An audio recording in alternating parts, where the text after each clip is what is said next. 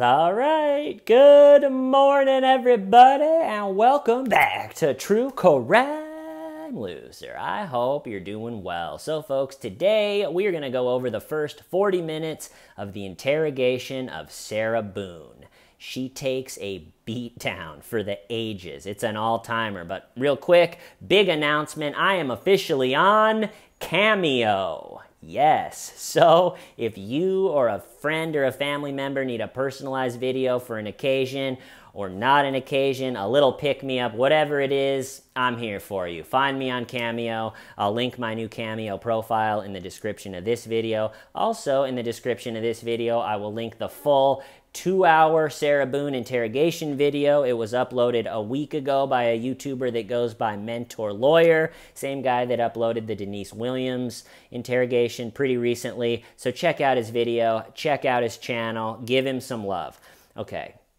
The best way to set this up is to quickly go over the events that led to Sarah Boone to be literally backed into a corner in a little white room with homicide detectives leaning in while she desperately tries to convince them and herself that it was a good day. Everybody's having a good day. And the whole thing starts on a Monday. Hey, how was your weekend? On a Monday in February of 2020 in Central Florida when a 911 call comes in. The dispatcher picks it up and says, "Do you need police or medical?" There's a pause and Sarah Boone says, "My boyfriend is dead." And the dispatcher says, "Stand by for fire." And the firefighter gets on and they get the addresses and stuff out of the way. And he goes, "So what happened?" And so this now is the first time that Sarah has to say the story that she's going with out loud. I've done a whole video on calling 911 on yourself. It's not easy. The timing has to be right. The emotions have to be right. The story has to be there. It's being recorded. You only get one shot. And Sarah Boone is a practiced, lying, manipulative wormhole to hell. And she even still has trouble getting this out of her mouth. And she speeds up at parts just to get him out of the way. And she pauses almost to brace herself like, can't believe I have to say this. But so the firefighter guy goes, "What happened?" And Sarah Boone says, quote, "My boyfriend and I were playing last night and I put him in a suitcase when we were playing, like kind of hide and seek kind of thing. So I fell asleep and I woke up and he was dead inside the suitcase. So I don't know what happened." And the firefighter doesn't really hear her, I don't think, because later he goes, "So was he hanging from something?" And she goes, "No." She gets loud real quick. "No, he was in a suitcase." And he's going, "All right, well, you got to take him out of the suitcase." And she goes, "I did." And he goes, "Is she breathing?" And she goes, "No, he's purple." And then a couple questions each time. He'll ask her a question, and the answer is just, "No, he's purple. He's purple." And then they get her doing, it's George is the purple guy. It's her husband or fiance in the, the luggage. And so they're going, "Okay, we'll start CPR." And so apparently she does. People think maybe she wasn't even doing CPR, but the paramedics show up. She's still on the line. So you hear the paramedics come in and George must have just looked horrible because they didn't even try anything. They came in and just said, "He's been gone for too long. There's nothing we can do." So just like that, the whole thing turns into an investigation. The detectives head out there. By this point, it's getting towards the evening. And as you can imagine, they need to talk to Sarah. And the story, or the picture that Sarah paints of the day before when it happened is truly horrifying. She paints that it was a good day. Everything was good. We weren't fighting.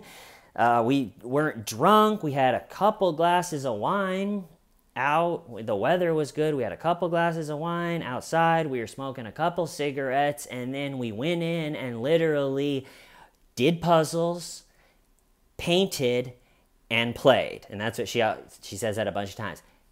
Did puzzles, painted, and played. And so I guess they went in and did a puzzle for a little bit. It was just great vibes. I love puzzles. This is so fun. we're having a great day. And then they did painting, and I don't want to get too ahead of myself, but she describes the moment, and sure, it's all just nonsense, but she describes the moment where they apparently went from painting to just your standard adult game of hide and go seek, and it sounds hilarious. They're going, well, how did it, go from painting to then the adult hide and go seek game in a small townhouse? And she's going, so we were painting, and it was like, I don't want to paint anymore. So, you want to play hide and go seek? Yeah, sure. So, okay, tag, you're it. And so now they're just playing an adult game of hide and go seek in a tiny, according to her, in a small townhouse that for some reason starts with someone saying, tag, you're it. And then there was a big suitcase there because according to her, they were going to get rid of a bunch of her son's clothes that don't fit anymore. So then I guess the next part of your classic adult game of hide and go seek was, okay, you, George, you get in the suitcase and then I'll zip you up in it. Because everybody knows hide and go seek, first you do tag, you're it as an adult, right? Tag, you're it, okay, and then hide. I'll help you hide somewhere where you can't get out of and where I know you are, and then I will go to bed. So she paints the picture that, yeah, just painting, having a good day. Oh my gosh, what a day. Can't believe it's so good.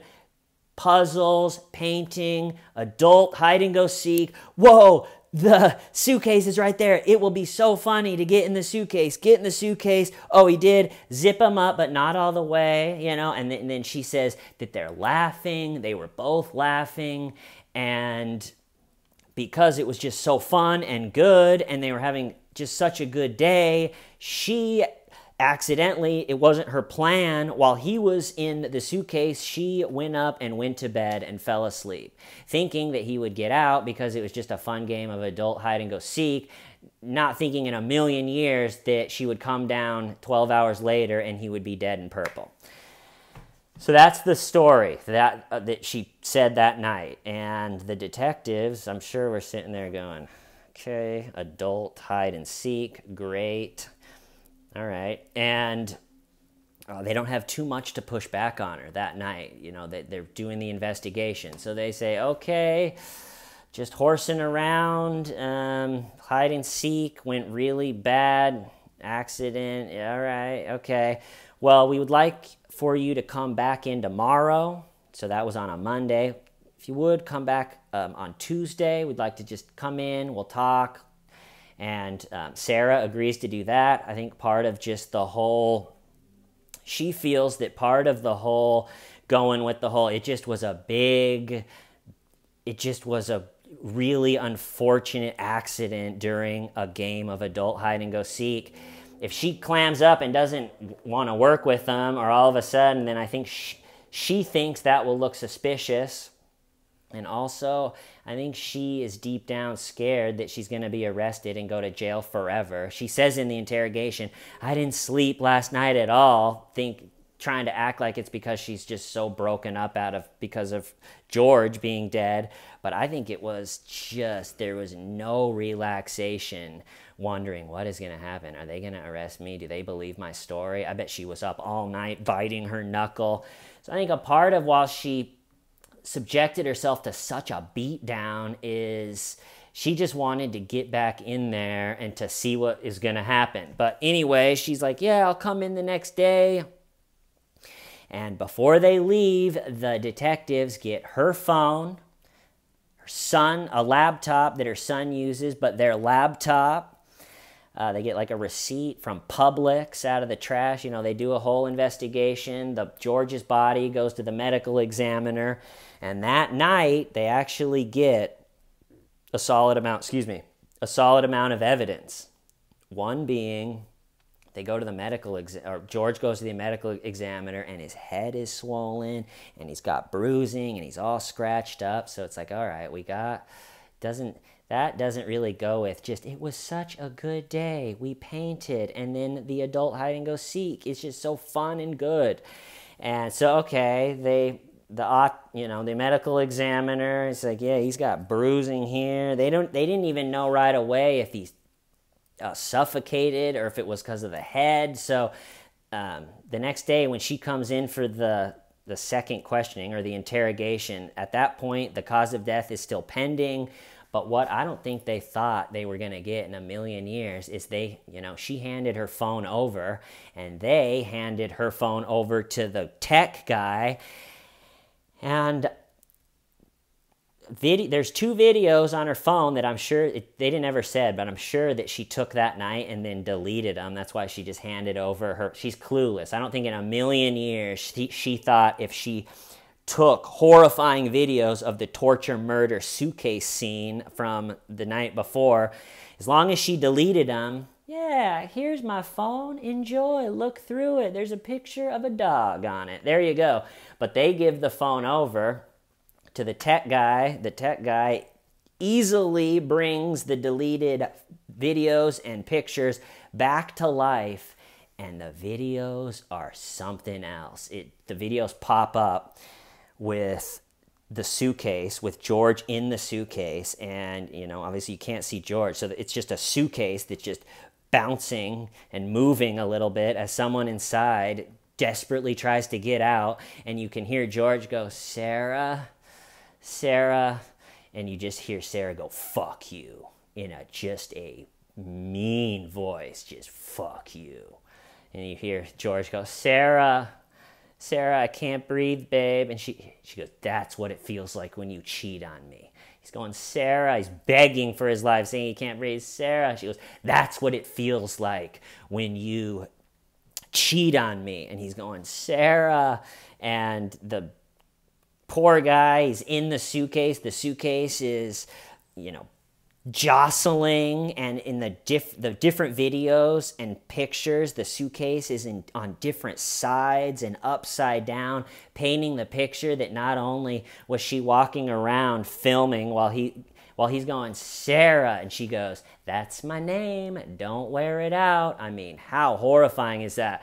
And not only is she just walking around going, that's my name, don't wear it out, but she's also flipping the thing with him in it. He can't breathe.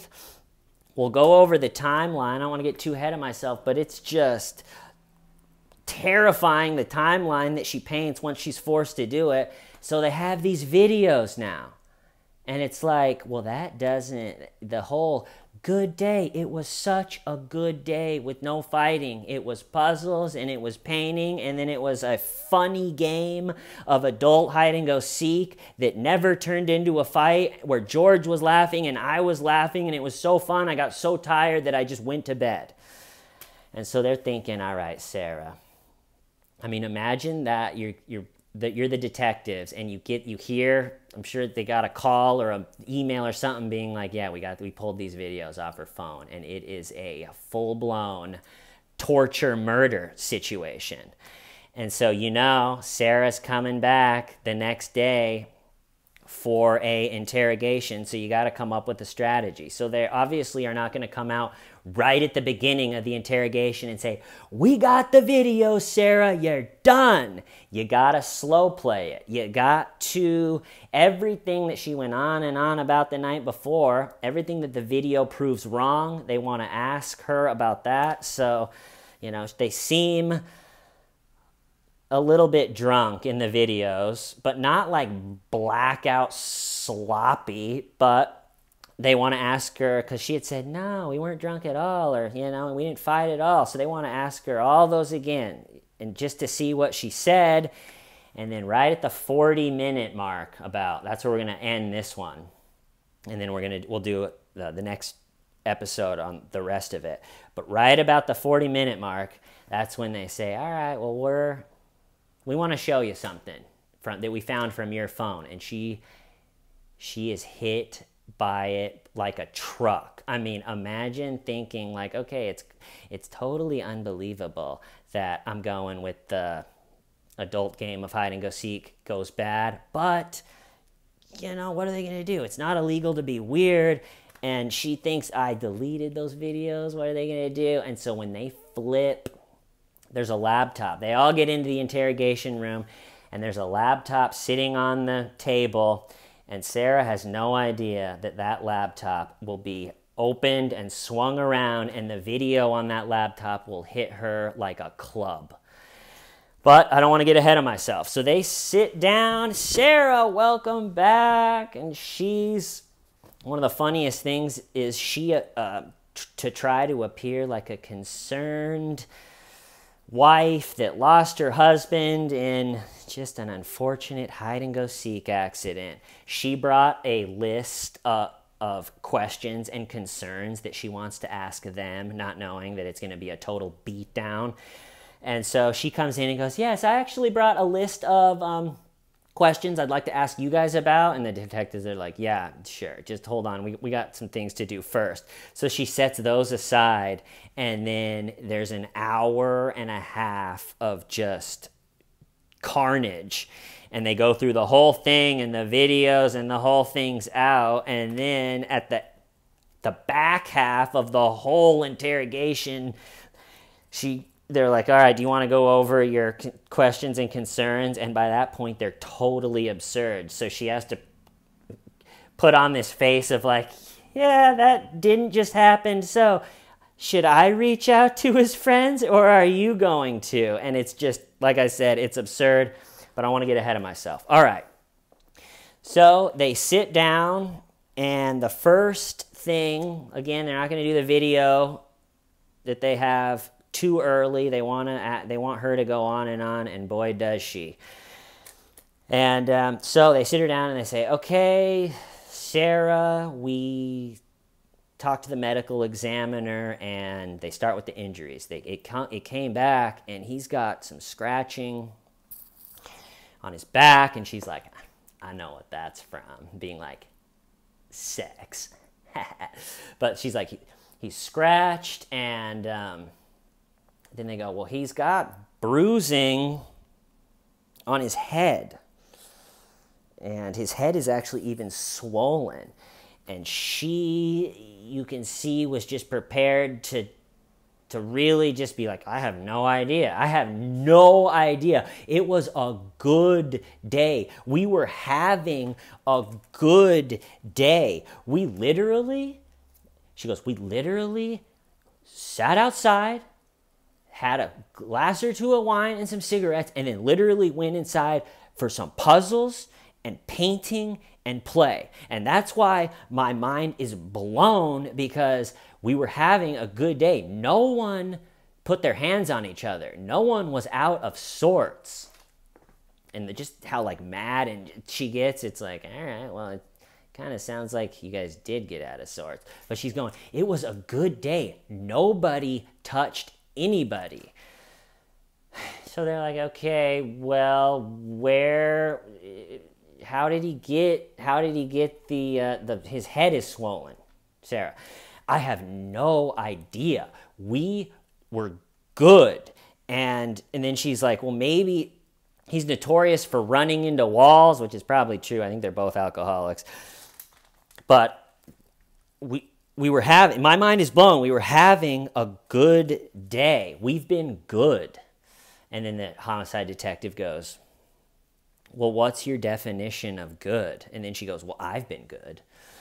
And through this first day with these questions, the kind of the arc that she goes on is that she'll say, like, he has not been good, and he is really bad, and tries to paint him in whatever they're talking about the worst light possible, but then says that how much she loves him, and then she'll start crying, and then how much she helps him, and then just kind of rambles until they want another question.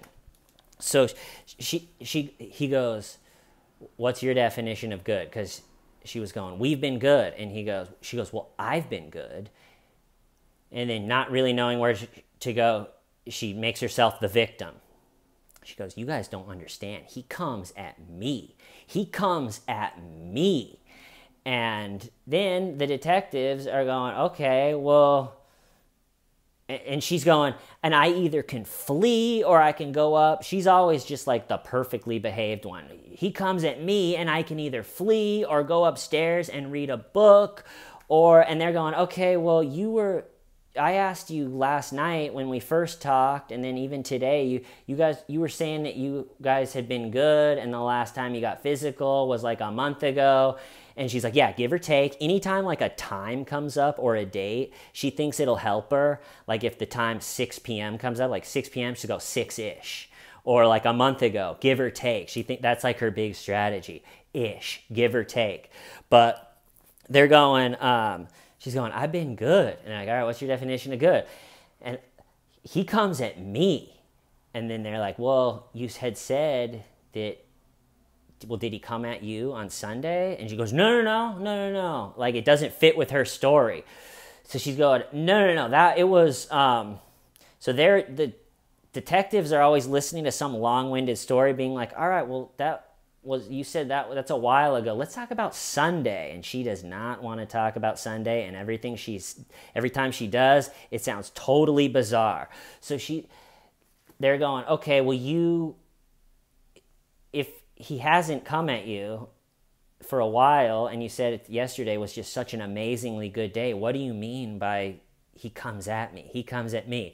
And then she goes, he gets belligerently drunk.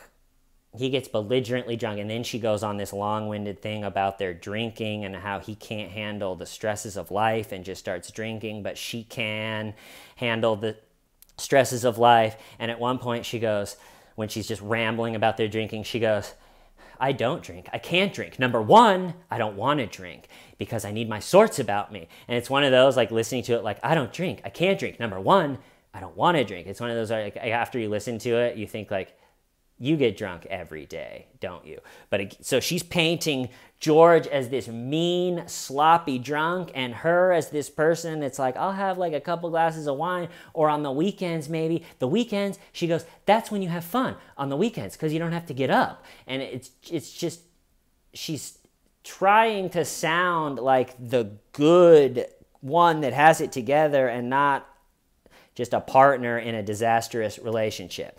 But again, she can't admit that any of this sloppy drinking or any of the abuse that she's now painting George as, it all doesn't really help her story because it's all a month ago. Anytime they're like, okay, so all that stuff you're saying right now, did that happen Sunday? No. It was a good day. It was one of our better days. We were having such a good day. Okay, let me make sure I'm not leaving anything out of this part.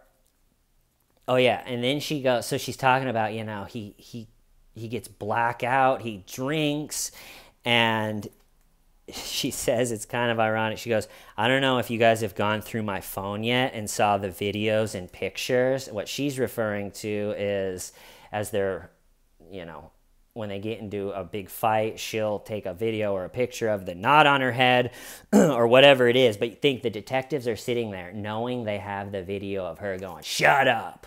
This is what it feels like when you cheat on me. And the suitcase is lumping a little bit. So she's going, I don't know if you guys saw the videos and pictures on my phone. They're probably going, you have no idea what's coming in about 30 minutes, Sarah. But again, they're like, all right, so was any of that happening?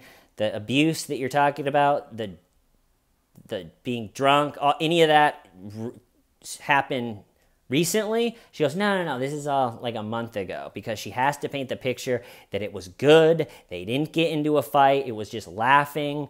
It was just your classic game of adult hide-and-go-seek going the wrong way. And so they're constantly pulling her back. All right, well, can we talk about Sunday? At one point, they're like, sorry, I kind of lost you. She's talking about how much she helps him. Like, yeah, that's why I got the puzzles and the painting, so we wouldn't have a drink, or so he wouldn't have a drink. Okay, so they like get through that part of her just rambling on and on. And then they want to ask her, so did you talk about your relationship that night? Knowing that she did in an extremely mean, scary way during the suitcase torture murder scenario. But so they ask her, did you talk about your relationship? And she goes, no, we were just laughing. We didn't. It was a good day. And she essentially rambles on about how George can't handle the stresses of life, and how she, she's always the one that's like, you can talk to me. She goes, I call George the volcano because he just leaves everything in and then he explodes. And I'm saying, put it on me. Put the burden on me. And saying that she just helps him, and over again, she goes, ask anyone, ask his parole officer, he has to go to like anger management classes or something, ask everybody.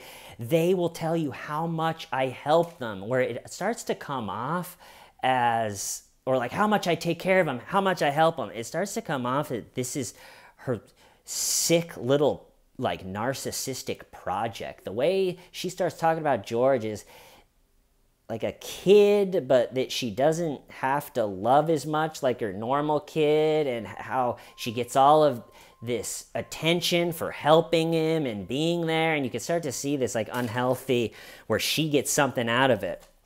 But and then they give her a chance, the detectives, which is a legitimate question. They said, well, did it just become too much for you then, and you snapped? You're always taking care of him, he's depending on you and all this stuff. And she goes, no, it was a good time. And then they bring it back to the injuries. They're like, well, it's unexplainable how he got these injuries. His head is swollen. And she goes, 100% right hand to God, which I've never heard. I don't even know what that criteria is, but she goes, 100% right hand to God. I have no idea how he got them. And they're going, all right. And then now it's the beginning of the end for Sarah. She goes, or the detective goes, you said you take video and photo. And Sarah goes, yeah, not for a while. That was all, a month ago, give or take. And then she goes back into, like, you can ask his parole officer. The parole officer hugged me, told me how great I am, how much I'm saving George. And they're like, all right, so you don't remember any videos or pictures from Sunday. And you can tell that Sarah remembers the videos. But you could tell, in her head, she's telling herself, I deleted those. But the way that the detectives are asking her, like, no videos or pictures on Sunday, she's going, I don't think so. I may have taken a picture of a dog. One of her ways to explain how great the day was is that George was playing with her dog. He was playing with the dog. He loves the dog. And so he's like, maybe pictures of the dog, but no. And they're going, okay, all right. And then the last little thing is they go, since yesterday, do you maybe remember the timeline a little bit more? You had said you guys started the whole activities around 4 p.m. and then you went, and she's like, ish. And the detective's like, 4-ish. And then you went to bed at midnight, and Sarah's like, ish. And the detective's like, ish, but that's the only times I have. That's a big gap, the 4 to midnight. So do you remember? And it just sounds so funny to hear Sarah talk about that day. And because she's been talking about months ago and the parole officer and how great she is, but now she has to talk about the day. And she's going, okay, well, we were outside and the weather was good and we were having a couple cigarettes and a little bit of wine, but we weren't drunk or anything. And it was like, oh, all right, I don't want to be out here anymore. So let's go in. Okay, yeah, let's go in. So we go in, and we're doing the puzzle, and we get done with the puzzle, and it's like, okay, let's paint. Okay, yeah, let's paint. And so we're painting, and we're listening to music, and she has this whole story about how she doesn't like his music, so she asked him to turn it down, and it's like, who cares, Sarah? And she's saying, so we're painting, and then it's like, I don't want to paint anymore. All right, okay, tag, you're it. And we started playing hide and go seek. And they asked her about the suitcase, which she said that George actually brought down with the whole, donating her son's old clothes, and that she put him in the suitcase, and they're asking her times, and she's going, well, okay, so we did painting for an hour and a half, so around like 8-ish, we started playing hide and go seek, which the videos that she took of the lumping suitcase that is in different positions as she flipped it around and everything, those videos are from like 11, 12. So was he, she's talking about that the game started at 8, and they know that he was at least in the suitcase from 11, to like 11:20 or something. And so she's doing the times. Like, it's just so crazy. She's going, okay, 8 o'clock, and one last thing is they ask her is they make sure they ask her, okay, is your cell phone is password protected, right? And she's going, yeah. And they're like, you're the only one that can get into it, right? Just so she can't say that was someone else filming the horrifying video. And she's going, no, yeah, it's a password and I have facial recognition.